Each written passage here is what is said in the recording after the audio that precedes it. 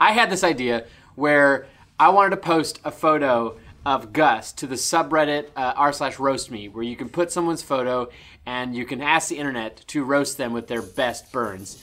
And the only person I thought I could do it was Gus, because Gus doesn't give a flying shit about what any of us think about him. Flying shit, that's right. So Gus is going to go through the comments that were written about him from the internet, and I invited Jeff because I wanted the person who has been roasting Gus the longest to be here to assess whether or not the internet is doing a good job or if Jeff can do better. Well, I've done better for years. Jeff has a lot more background material and background information to work with. I remember dating Gus. That's where all the comedy was. When Gus was dating? Yeah, pre-Esther. Oh, okay. The phrasing of that was... All right, so Gus, at your leisure, go through the comments. Okay, we're going through here. We've got comments currently sorted by best. Okay, here we go. Best comment.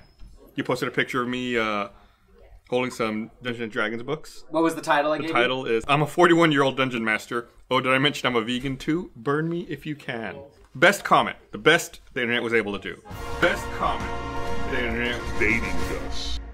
First time I've seen a DM fail a charisma check before his ass even rolled. It's alright.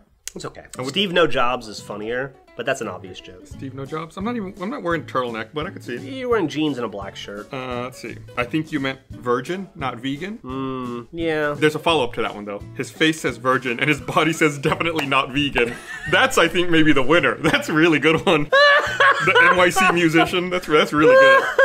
There we go. Knockoff Fred Armisen starring in the next episode of Game of Thrones. Sorry. Dude, how excited are you to be compared to Fred Armisen? I've walked into restaurants before and heard people be like, oh, that's Fred Armisen. No, you haven't. I have. We're very similar. It's like a one-to-one, yeah.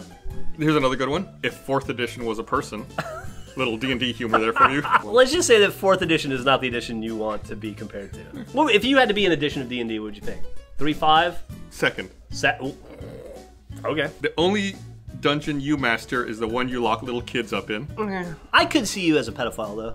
Could you? You're like, that's not, yeah, that's creepy. You just hate kids so much. It's not that God I hate help kids. us if you liked kids. I don't hate God help the kids. kids if you liked kids. I just don't want them around me. Yeah, you just want them in you. Oh, this is my favorite. The last season of Red vs. Blue was a dumpster fire, and you know it. I bet that dickhead thinks we stopped at season 5. You know how many people come up to me and are like, dude, I love Red vs. Blue. Why'd you stop making it? When did you think we stopped making it? And we're like, oh, I stopped at season 5. And it's like, well, you have 12 seasons to watch. You got a lot to go. Buckle up. Once you beat all the virgins, and now you have to encounter the final boss. Prepare for battle! That's a good one. This one's great, because it's just brutal. How does that make you feel? That's a hard fucking 41. You can just feel the honest, blunt, vehemence in that statement. When your parents roll a natural one. That's fun. That's a good one. That's a go. From Four-Eyed Brown Dragon. Sounds like a real winner. Yeah, keep it up. Jesus. Fred Armisen's non-union equivalent. See, there it is again. Fredwardo Armisen. Those will be the most interesting stories you'll ever have on your lap. Hey, I've got 2 dogs. You know that's true. There's nothing in your life that's as interesting as any of your characters in D&D. Probably not. Do your D&D characters get laid? No. Well, I guess life imitates art.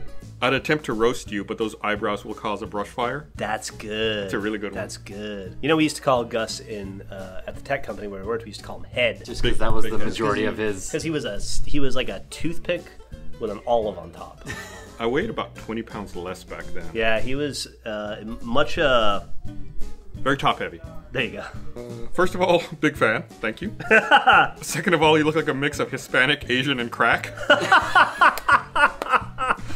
I'm surprised nobody went with like a 40-year-old virgin sequel joke. How do you feel? Do you feel roasted?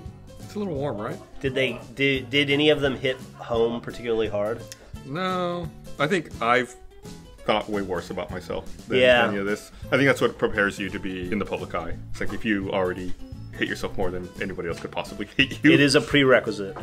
Now going on 17 years of getting an audience just shitting directly in your mouth, you're pretty used to it. Yeah, you get used to it. This is pretty good. Someone said I had chaotic neutral sexuality. Little Dungeons & Dragons burn. Alright, that's it. Jeff, how do you think the internet did?